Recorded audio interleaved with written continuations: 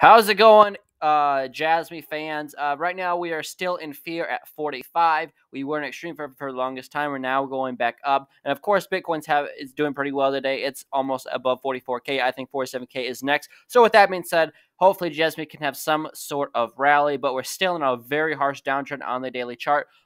We're at 4-1, so a tad up from yesterday. But look at this indecision candle right now here on the daily chart. It doesn't know what it wants to do, which means I think the downtrend is still intact, and I still think 3-2 is on the table. And I don't know why my fibs now say 2-4. I had it for the longest time. Oh, there's another chart I was looking at where I have an updated chart.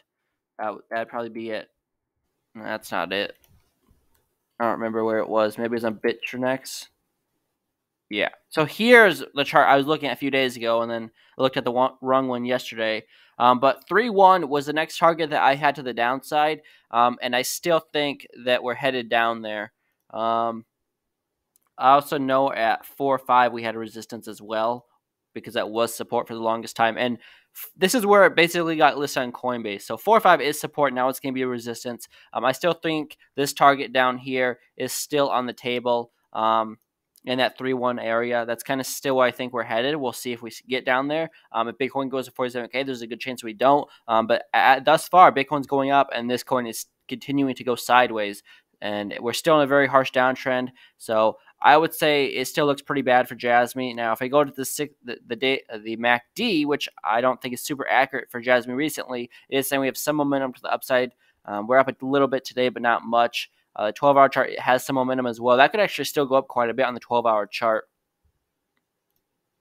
The daily chart has a lot more room. It could go up as well if it got the momentum, which right now it just doesn't have. And the 3-day chart is actually about to turn bullish. So maybe this was low at 3.8, but I still am not going to rule out 3-1 until we close the daily candle above 5.3.